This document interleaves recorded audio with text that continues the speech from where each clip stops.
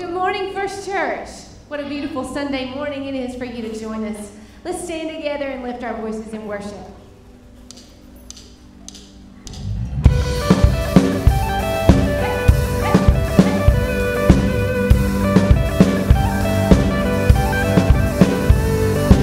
In the morning when the sun just rises, another day to tell of all your kind.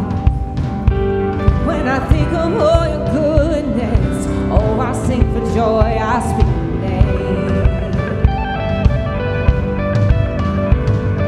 And in the evening when the night is falling, when troubles rise and I can't hear you call, I don't have to worry, I won't be afraid, I'll speak your name.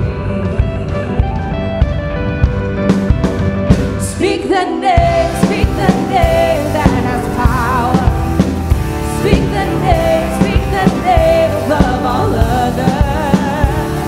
My Savior, Redeemer, my hope and my healer, Jesus, Jesus, I speak the name.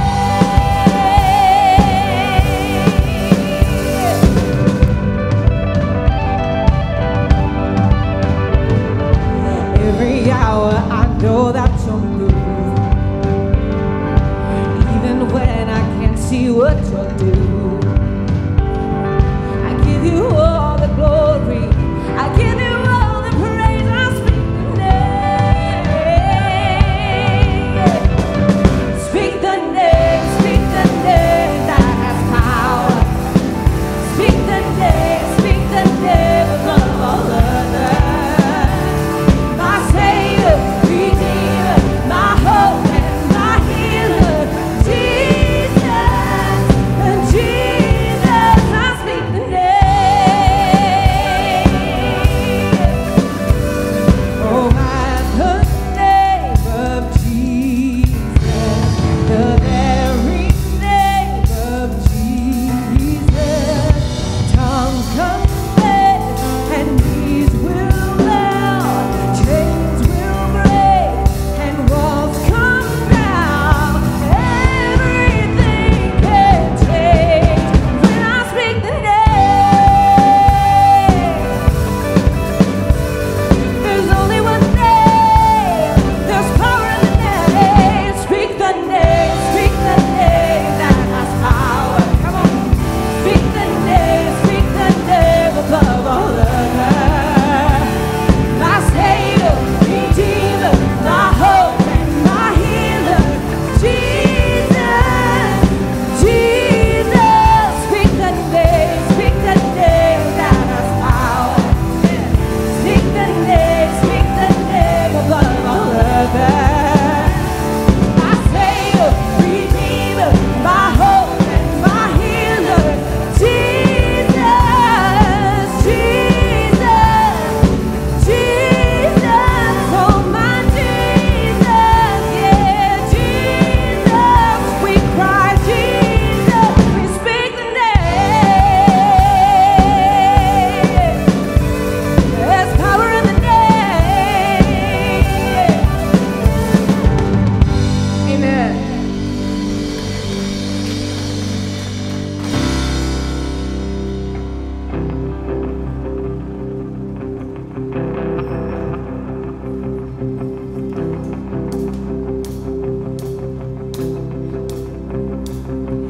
I raise a hallelujah in the presence of my enemies.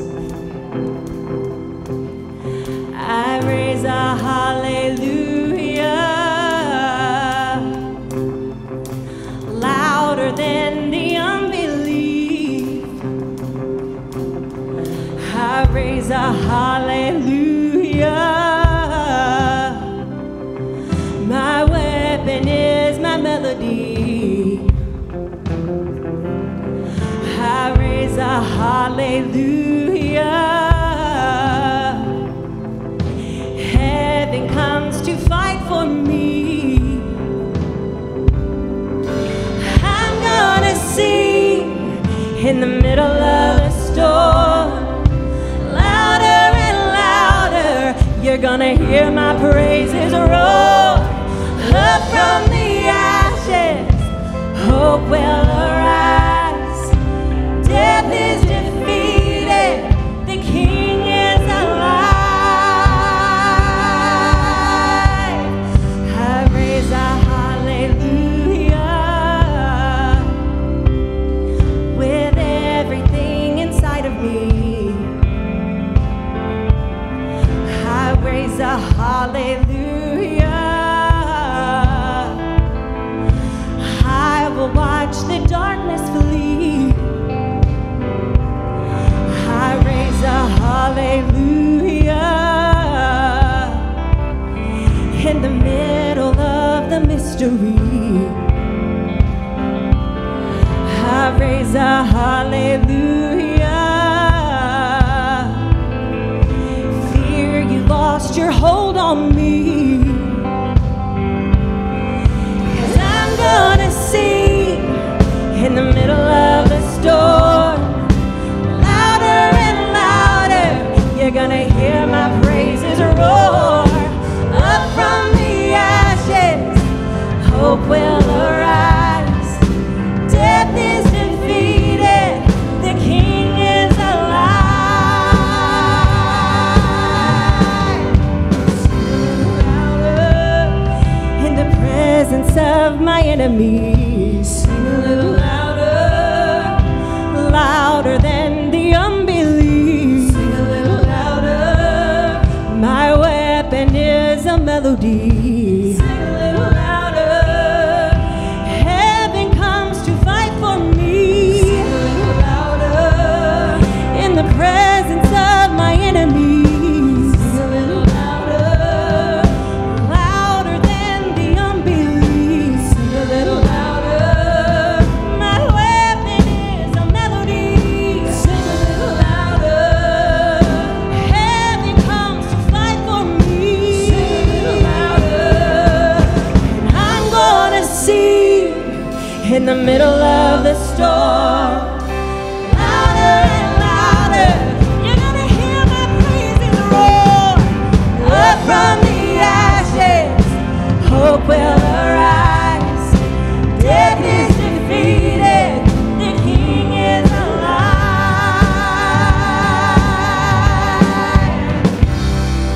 Amen.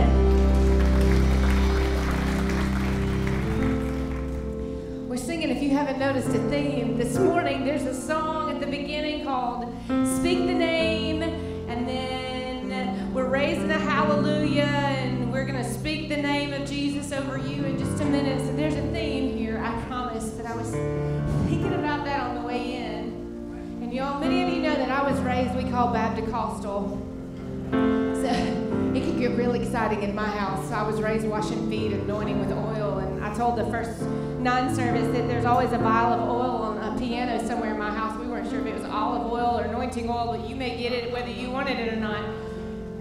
But that being said, I was reminded too between the services by one of our members that God can use whoever he wants to use, because that's God. He may use somebody you don't like to get to you. Somebody that bought or earned doesn't have a blue check beside their social media. He can use anybody to get to you. And in my life, I think about the people that have spoken Jesus over me. All the tired mamas and grandma. Any tired moms or grandmoms in the audience today, or is it just me?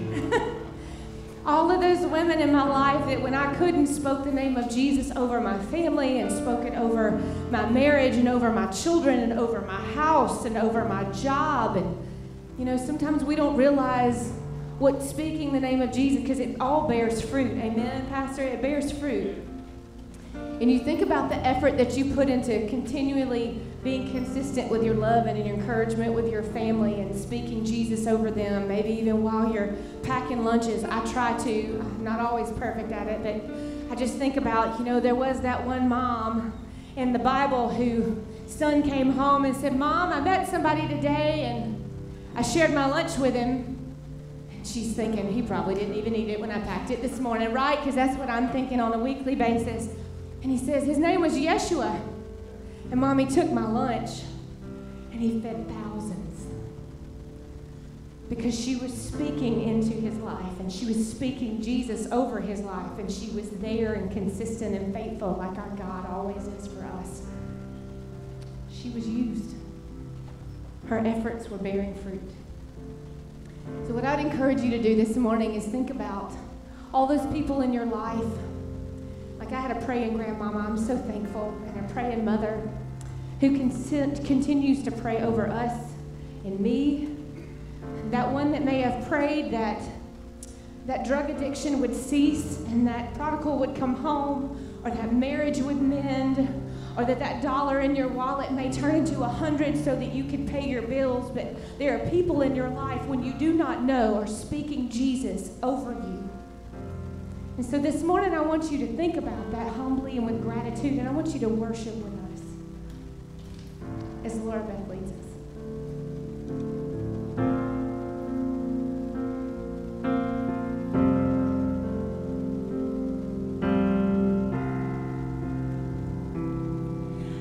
Speak the name of Jesus over you. In your hurting, in your sorrow, I will ask my God to move. I speak the name 'cause it's all that I can do. In desperation, I'll seek heaven, and I'll pray this for you. I pray for your healing, that circumstances would change. I pray that the fear inside would flee in Jesus' name. I pray that a breakthrough would happen today.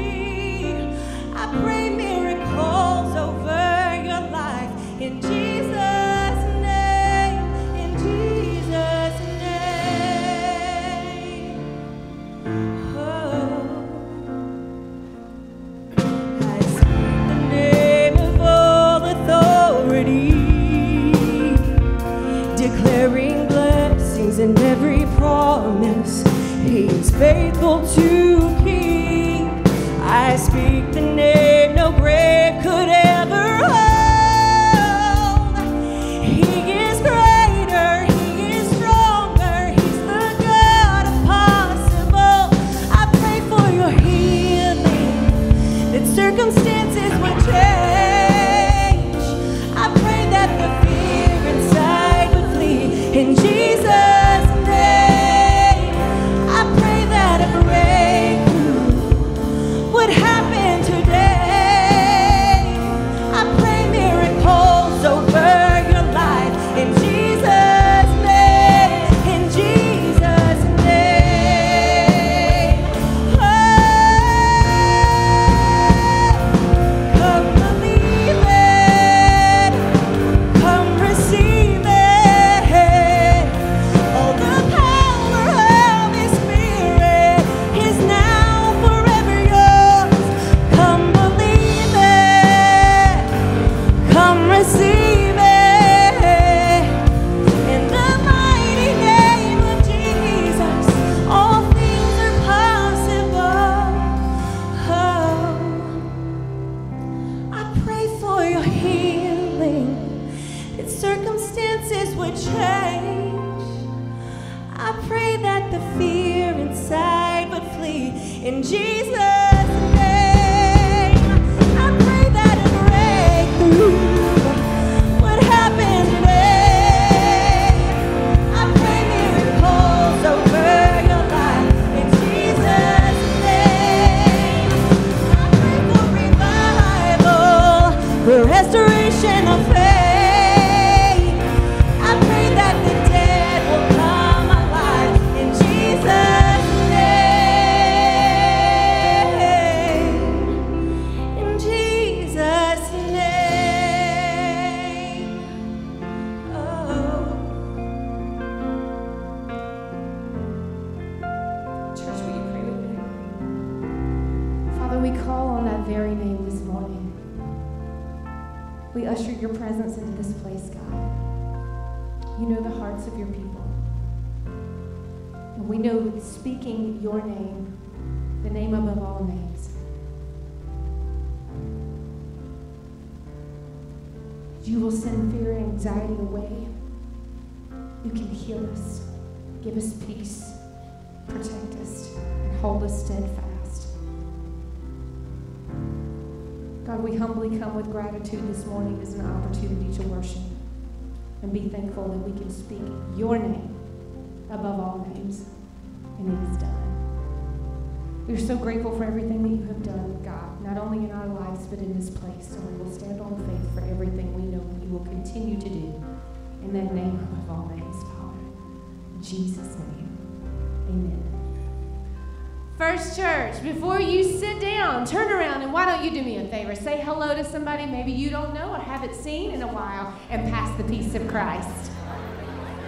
While we do that, let's dismiss our kids right here at the front. All of our littles for First Kids this morning.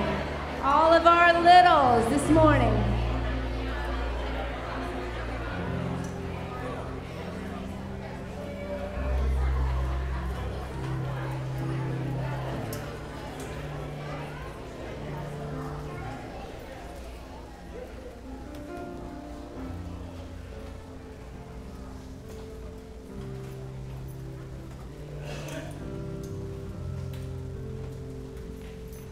Good morning. Good morning. It's so good for us to be together this morning as Jesus shared on that Mount of Transfiguration with his disciples. And they said, Lord, it is so good for us to be here with you. Gloria and I enjoy being in the bridge, and it's just wonderful to worship together this morning. We want to connect with you in our quest to grow in our faith, our discipleship together. There's a QR code on the screens. If you scan it, it will take you to FUMCT link, where you will be able to see all of the ministry opportunities here at the church that we can grow in our faith. Also, there's a link that will take you to a page for giving. We're going to be talking about that in this new series, Recalculating, and today what happens when we give. And when we give, we're able to expand our ministry here at First United Methodist Church, Tuscaloosa, as the hands and feet of Jesus. Wednesday Night Alive, every Wednesday night, we invite you to come and be a part of Wednesday Night Alive. Dinner is at 5 p.m. Then at 6 o'clock p.m., small groups, classes, opportunities for us to grow in our faith together. Also, as you leave today, if you haven't done so already, there are baskets at each door, offering baskets at each door, and please share your offering today so that we can continue the ministry of Jesus Christ here at First Church, Tuscaloosa. God bless you. Amen.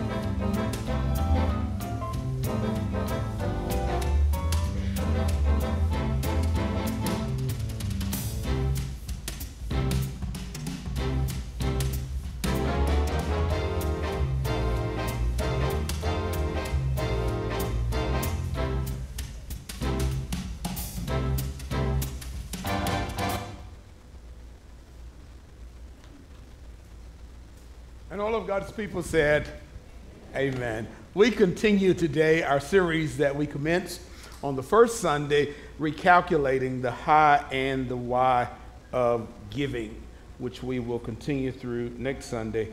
And hopefully this has been very helpful to you as we look at how and why we give for the kingdom of God and for our purposes through First United Methodist Church for the ministries here to grow God's kingdom.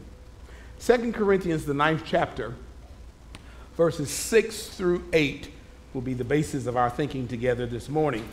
And what I want to do is take 3 versions and combine them into one. I want to take a piece from each version, and that would be the basis for our scripture this morning. I want to look at the Tree of Life version, the Common English Bible, and the Contemporary English version.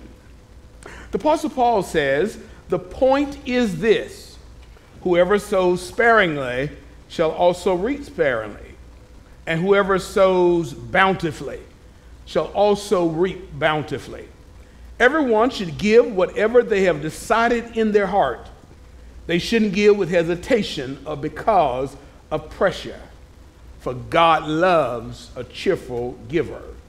God can bless you with everything you need, and you will always have more than enough to do all kinds of good things for others. And from those verses, I want us to focus on the thought, what happens when we give? What happens when we give? Friends, the Apostle Paul is a prominent personality in the New Testament. The Apostle Paul, originally Saul from Tarsus, which is modern-day Turkey. As Saul, he is from the Jewish tribe of Benjamin.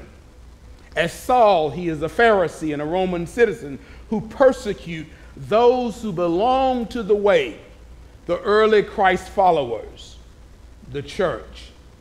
As Saul, he studies the Hebrew scriptures, the law in Jerusalem under the Rabbi Gamaliel, the Pharisee doctor of the Jewish Mosaic law. As Saul, because of his anti-Christian zeal, he does everything he can to stop the growth of Christianity. As Saul, he ravages the church, enters the homes of Christians, and by force put them into prison. As Saul, you remember how he holds the garments, holds the cloaks of the executioners as they stoned to death Stephen, the first deacon of the church, the first Christian martyr in the New Testament. As Saul, he is on his way to Damascus to arrest Christians when he has a vision of Jesus Christ that changes his life. And after his dramatic conversion experience with Jesus on the Damascus road, Saul becomes a Christian and changes his name to Paul. Now, Saul is his Hebrew, his Jewish name. Paul is his Greek, his Roman name. Saul is a Pharisee who persecutes Christians, but after his conversion to Christianity, he brings the gospel to the Gentiles.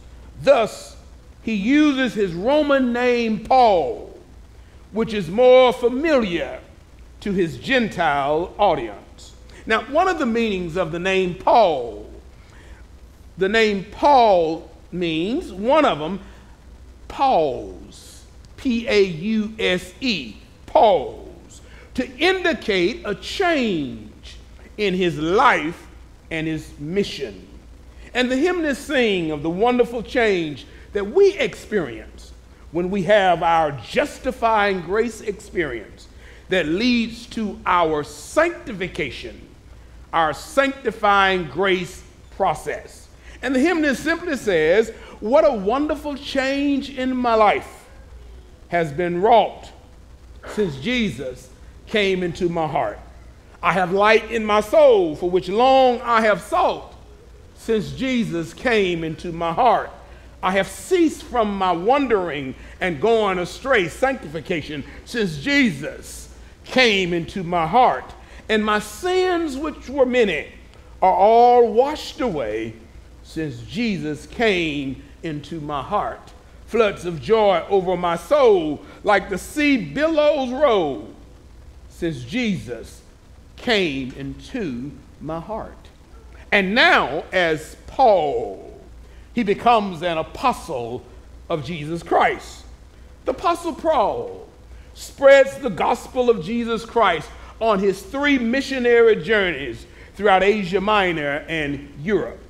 The Apostle Paul, the church planter who travels more than 10,000 miles and plants at least 14 churches. The Apostle Paul, the great tent maker. The Apostle Paul, a practical teacher and prolific writer who writes almost half of the New Testament with 13 letters, epistles to the early Christian communities. The Apostle Paul, the spiritual mentor to his spiritual son, Timothy. Remember, the Apostle Paul gets a glimpse of heaven from God. Well, he says, I know of one who had an experience, and he experienced the third heaven. The Apostle Paul, who gets a glimpse of heaven from God before his death.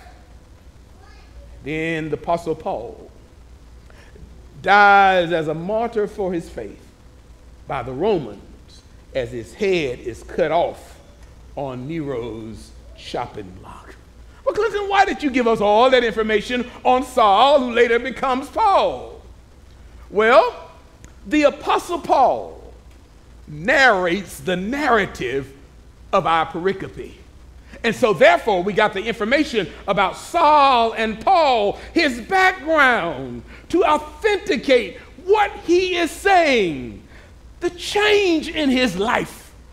So he narrates the narrative of our pericope. The story really begins in chapter 8. Biblical scholars and theologians say that chapter 8 and chapter 9 go together.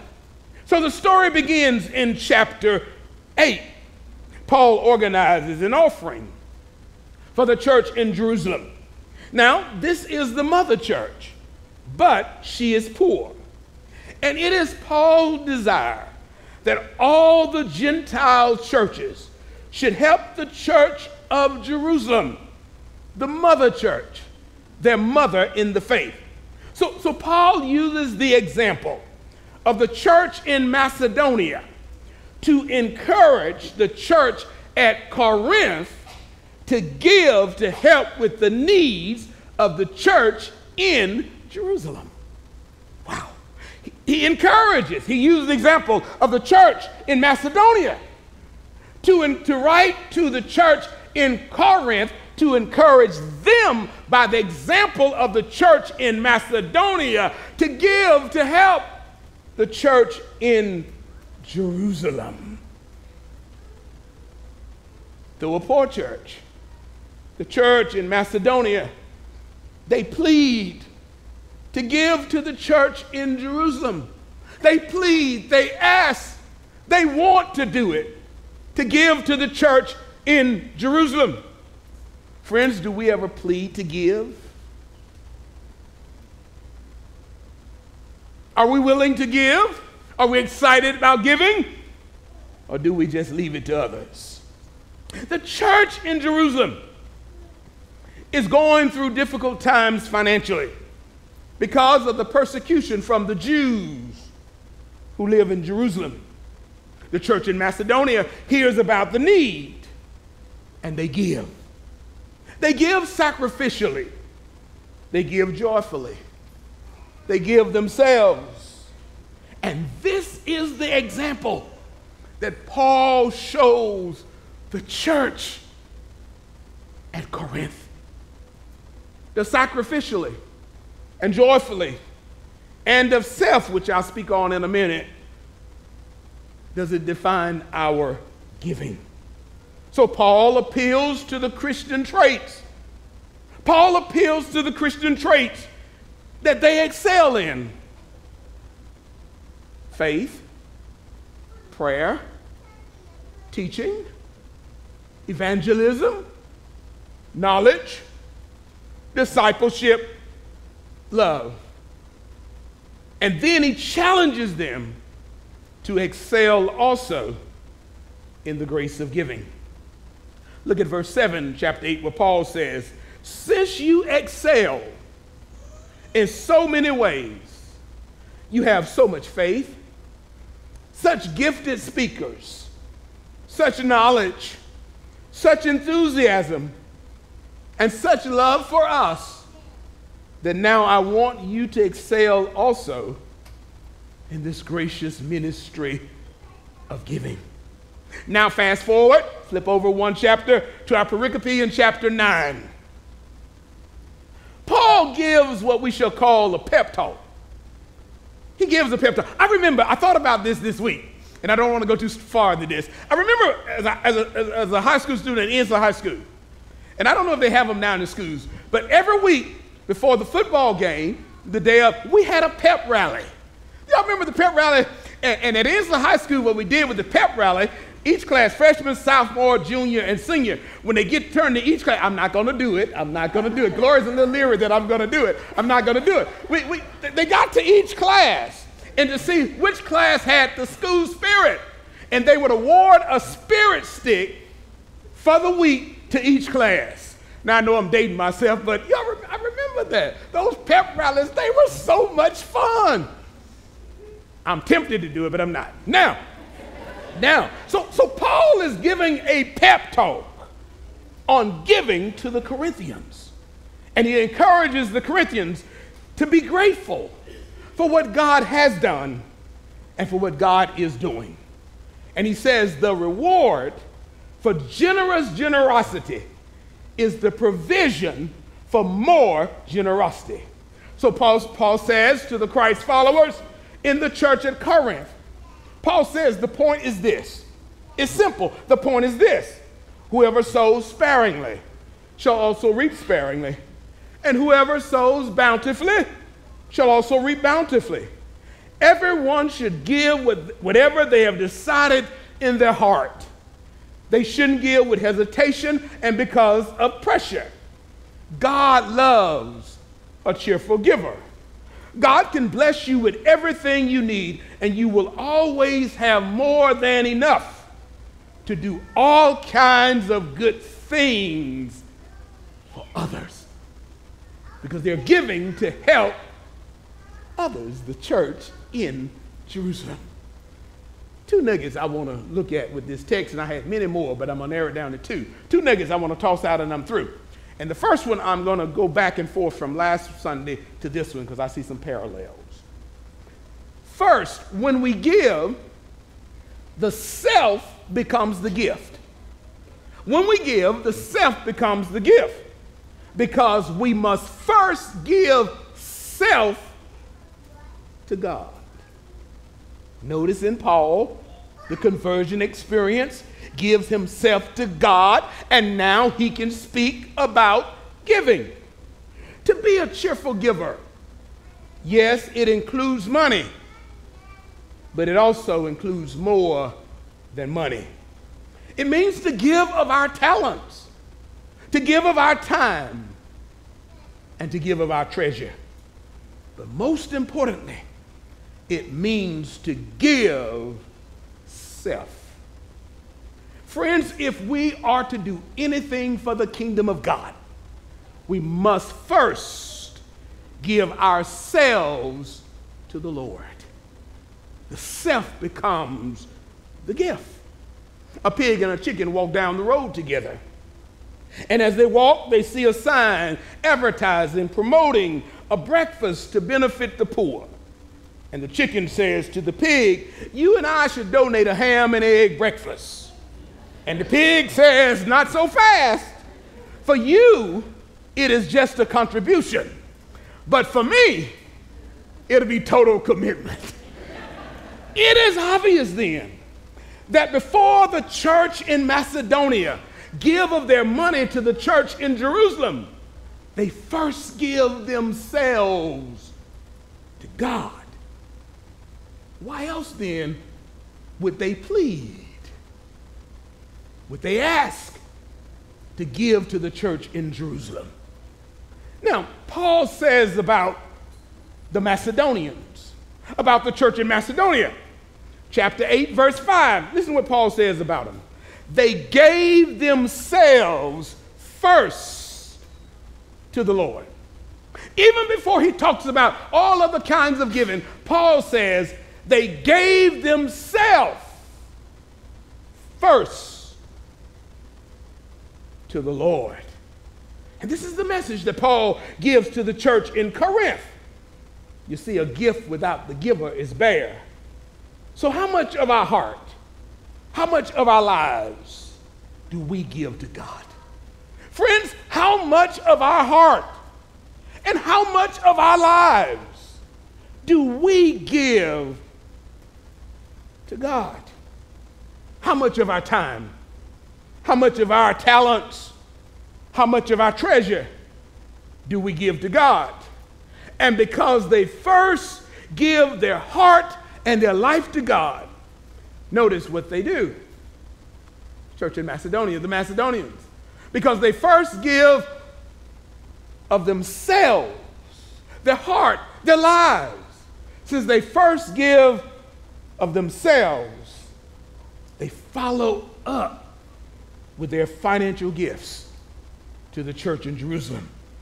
But we must first give ourselves to God. Songwriter says, give yourself to Jesus. He's waiting just for you. Just put all your trust in him, for God will take care of you. Remember, to give ourselves to God is to renew our commitment to God. It is to release our possession of the self. Jesus says in Matthew 16:24, if any of you wants to be my follower, you must give up your own way, take up your cross, and follow me.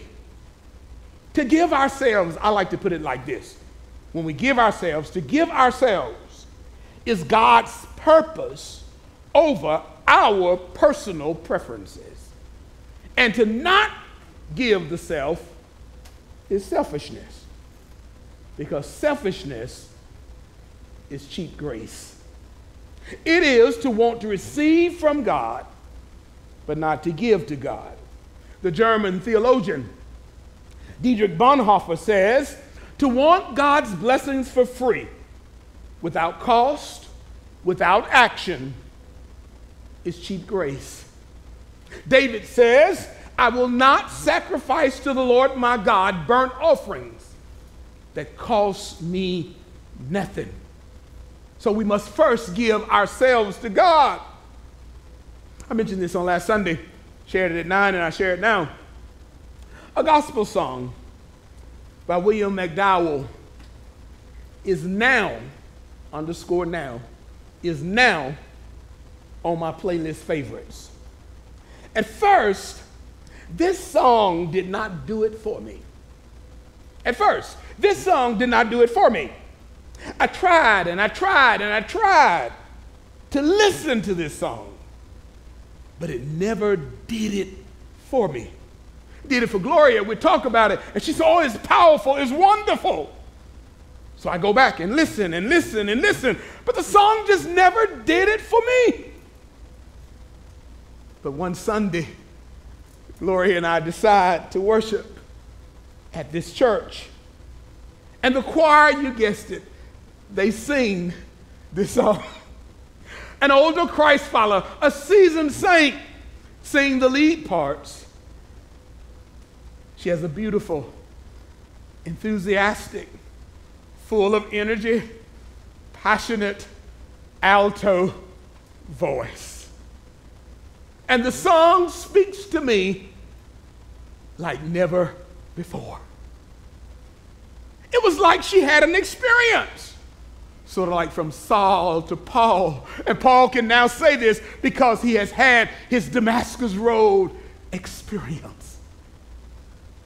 What a spiritual experience. They're singing this song, the lady, and while she's singing the lead part, she's smiling. And before I know it, I'm standing up now.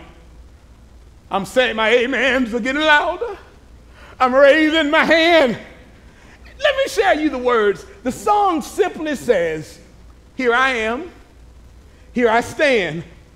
Lord, my life is in your hand. Lord, I'm longing to see your desires revealed in me. I give myself away. Take my heart, take my life as a living sacrifice. All of my dreams, all my plans, Lord, I place them into your hands. For I give myself away. Here I am to worship. Here I am to bow down. Here I am to say that you're my God. You're altogether lovely, altogether worthy, altogether wonderful to me. My life is not my own. To you I belong. I give myself to you.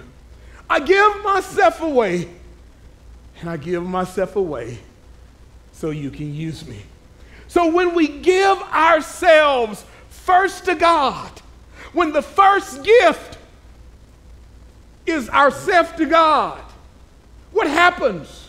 We affirm our trust in God, that we can trust God with our lives. I trust in God wherever I may be, upon the land or on the rolling sea. For come what may from day to day, my Heavenly Father, He watches over me. I trust in God. I know He cares for me. On mountain bleak or on the stormy sea, though billows rose, He keeps my soul. Our Heavenly Father watches over us. And then second and finally, when we give, God gives back to us. You see, God designs it so that when we give, it comes back to us. Ecclesiastes, the 11th chapter, verse 1 says, cast your bread upon the waters, for you will find it after many days. And another translation puts it like this, be generous, and someday you will be rewarded. When we give, what happens? God gives it back to us. Listen to Paul in verse 6. Whoever sows sparingly shall also reap sparingly. And whosoever sows bountifully shall also reap bountifully. So when we give, what happens? God gives it back to us. You see, because God is a giver. Sometimes God's blessings are tangible, such as creature comforts. And then sometimes God's blessings are intangibles, such as personal satisfaction and joy. God is a giver. God is a giver. God is a giver. Look at the intangible blessings that often we take for granted, that often we don't think about. It may just be calm nerves. What about the blessing of a peace of mind? What about this blessing that we take for granted? A good night's sleep. Or somebody just to bring us a cold glass of water. God is a giver. And friends, we become like God when we give. I wish I had time to go through Genesis and go through the acts of God and show us God is a giver. God gives. I thought about the little children's song this morning on my way. God gave His Son. His Son gave His life so that we may have a right to the tree of life. So regardless, be it tangible or intangible, God's blessings come back to us when we give. For when we give, we become like God. When we give, we trust God to meet our needs because God is Jehovah Jireh. The Lord will provide. God is faithful, friends. God will provide. God will meet our needs. I like the way the hymn writer puts it. Great is thy faithfulness, O God my Father. There is no shadow of turning with thee. Thou changest not, thy compassions, they fail not. As thou hast been, thou forever will be. Great is thy faithfulness. Morning by morning, new mercies I see. All that we need, God, your hand has provided, because great is your faithfulness, O Lord, unto us. So when we give, God moves to provide for our needs. One more time and I'm through. Look at verse 8. He says, God can bless us with everything we need And we will always, underscore always, have more than enough to do all kinds of good things for others. They're giving to the church in Jerusalem for others. It comes back to us. God moves to provide for our needs. And I don't know how, I don't know exactly how to explain it, but God, in some form or fashion, gives what we give back to us. How good the Lord is. How faithful is our God. A little boy and his mother are in a drugstore, and there's a jar of candy on the counter. And the manager sees the little boy looking at the candy. And when his mother goes to pay for her items, the manager asks the boy, "You want some of this candy?" And the boy nods yes. The manager then says, "Well, go ahead, get some." But the boy just stands there. Again, the manager says, "Go ahead and get a handful of candy." But the little boy just stands there. Then the manager reaches into the jar, pulls out some candy. He then gives it to the little boy, and the little boy fills his pockets. And when they get outside the store, his mother asks him, "Why didn't you get a handful of candy when the man told you it was okay?" And the boy says, "Mama, because his hands are bigger than mine." So what I want to let us know, God's hands are bigger than ours. Bigger so God can be faithful. Bigger so God can provide. Bigger so God can give back to us. God's hands are bigger than ours. Lord, we thank you that you are a giving God. We thank you that you give back to us so that we can trust you to provide and to be faithful to us. Thank you for being our giver. In Jesus' name we pray. Amen.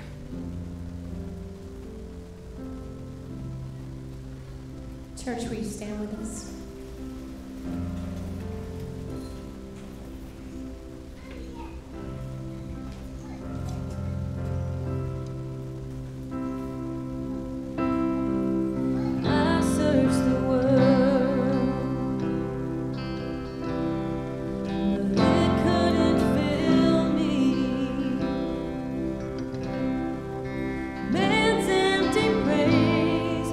Treasures of faith never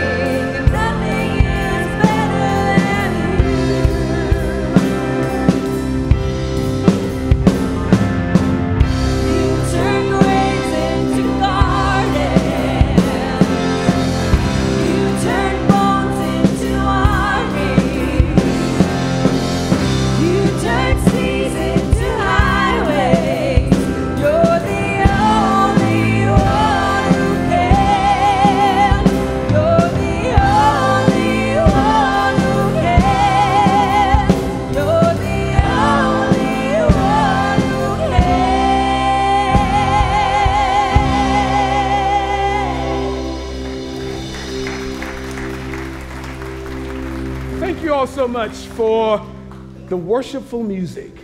Music ushers us into the presence of God, and it prepares our hearts for the preaching of the gospel.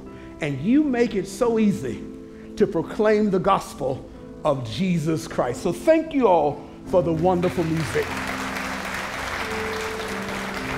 Friends, because God is faithful, we can trust him. We can trust him with our lives, and we can trust him with our gifts. In the name of God the Father, God the Son, and God the Holy Spirit, have a great week. Be a blessing to someone. Amen.